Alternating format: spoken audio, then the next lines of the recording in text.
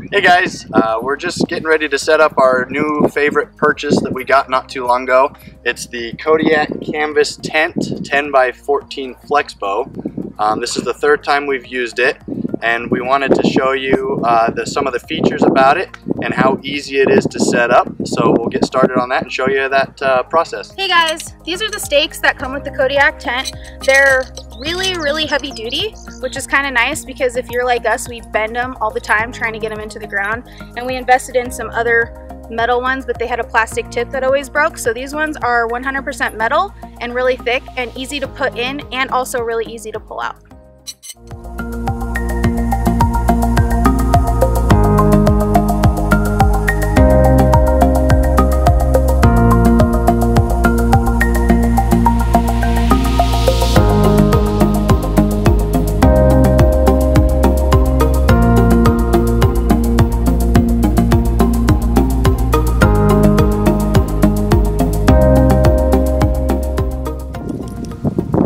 So we just got done putting all the stakes around the edge.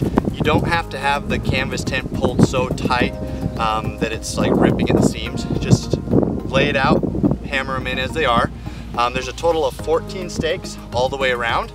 And then once you're done with the stakes, you're gonna move on to the raising of the tent with the crossbar, and we'll show you how to do that.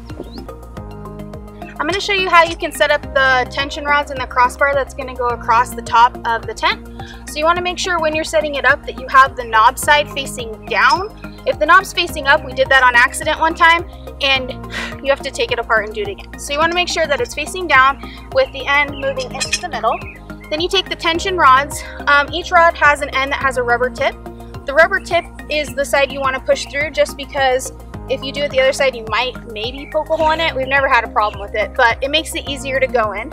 Okay, and you simply take the end once you've threaded it through the loop and match it up with the metal piece, and it will go in. You hear it kind of like pop, you know it's in all the way.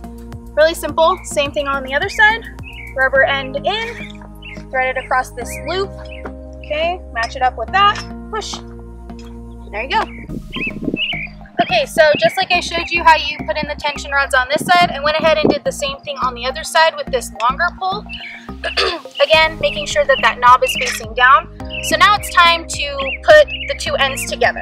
Okay, you'll find in your bag a pole that's shorter than all the other poles, but it is a little bit wider. And what you do is you slide it onto this small end, because there is a little button that you can use to keep it in place. So once you've slid that on, you can see there's a gap where the poles still meet together. Okay, now it's time to bring the two together.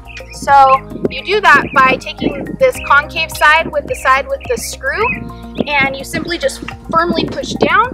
Okay, see how it tightens the canvas? And once you've done that, you take that pole you slid on and slide it back through to lock it into place. And there's a little bolt on the end that keeps it from sliding too far, and once you have that, it's stuck between the button and the bolt, so it can't fold up on you. Alright, so now that we got the top assembled, we're going to go ahead and raise the sides. These are the poles I showed you earlier. They are hollow, and the reason for that is that knob that I had showed you earlier fits right into the top of this. I'll show you how to do that. So you lift this up, and then you're going to put the hollow end into the knob, and then you're going to simply lift this. Down on the bottom, there's a little hook, and you're going to go ahead and lift this up into the hook. And that's how you raise the side. Alright, so you probably saw me raising the other side. By yourself, it can kind of be a struggle, and you probably heard me out of breath because it is pretty heavy. So if you have two people, which we happen to have, we're going to go ahead and show you how to raise the side with two people, and it makes it a lot easier.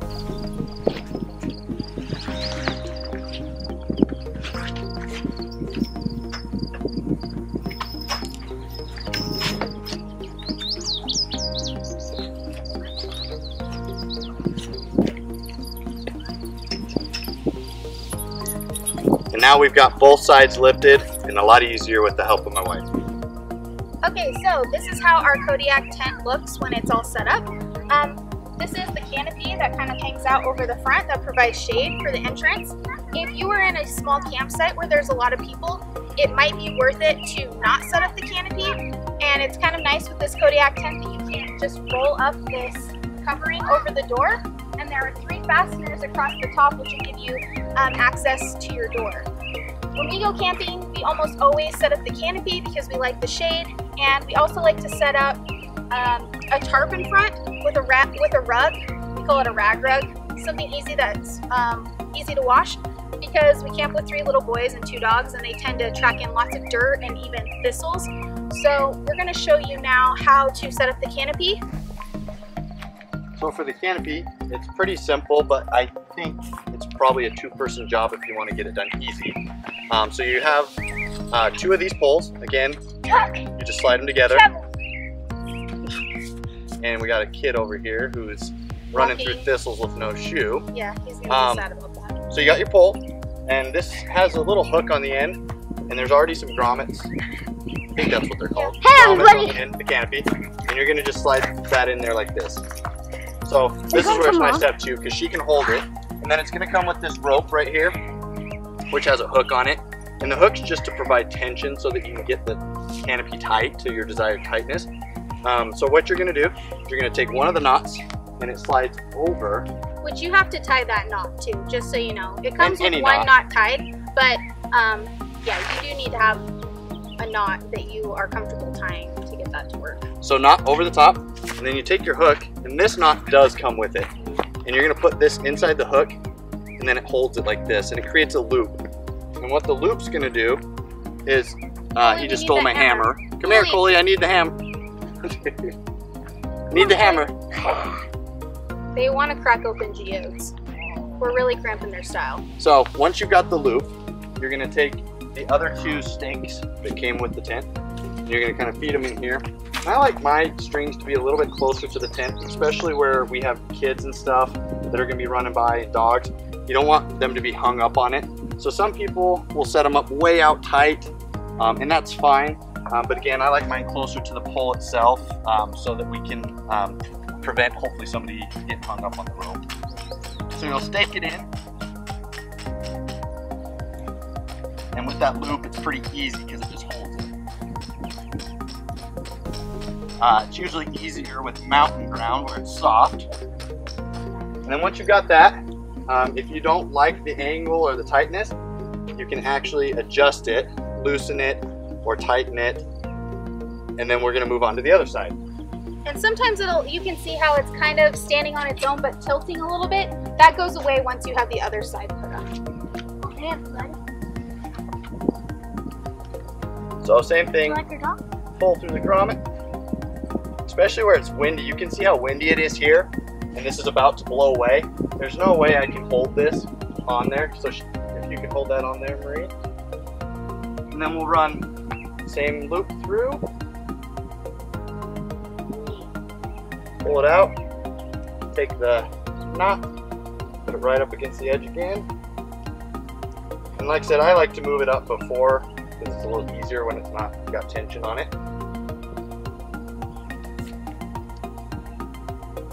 You're standing kind of away, bud. And then kind of pull it, especially where the wind's blowing this way, I'm going to kind of pull it out this direction, and it keeps the canopy tighter that way.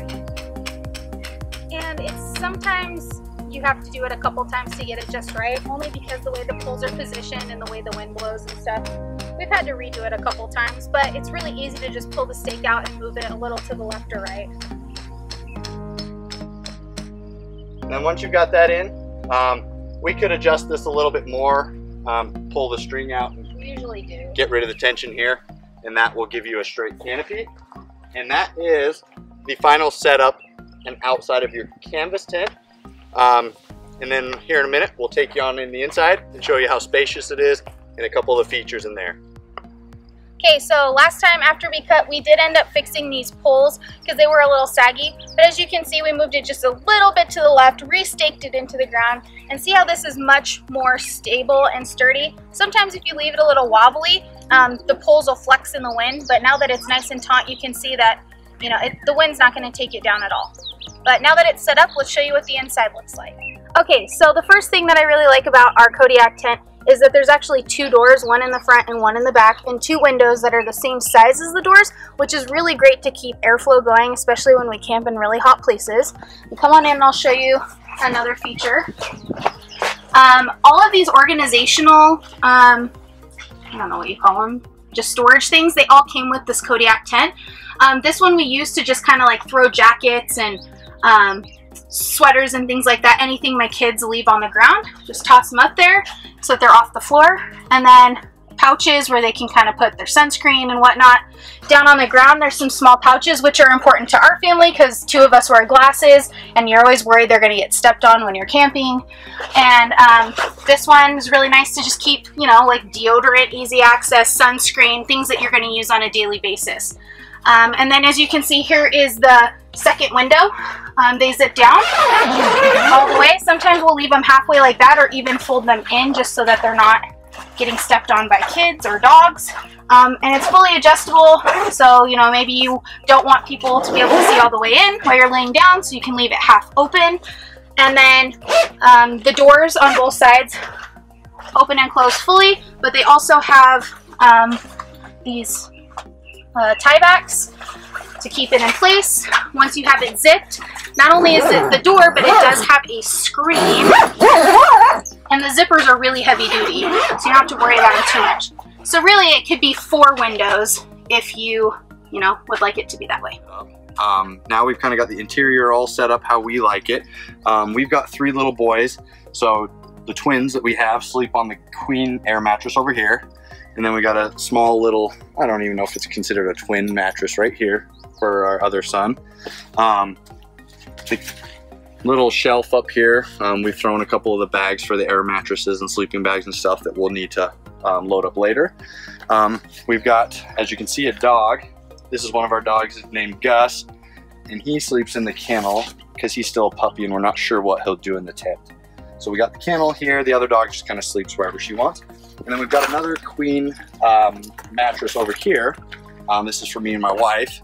And as you can see, we still have a lot of room right here. We got a lot of room in the front. The nice thing about having all this room in the front is we do a lot of kind of colder weather camping. And so we've got a heater buddy that we can just set up there, and it's far enough away from everybody that we don't have to worry about a fire as much. So overall, it's very cozy and nice and big and perfect for a family that is going to continue to get bigger as our boys grow. So they're 9 and 8 years old, and we want this tent to be able to last us until they're teenagers and out of the house. And so that's why we got the 10 by 14, and we love it. And we hope you got some help from this video as far as the ease of setting it up. The quality, as you can see, is extraordinary. And hopefully it gives you some ideas and stuff to help you set yours up when you get it.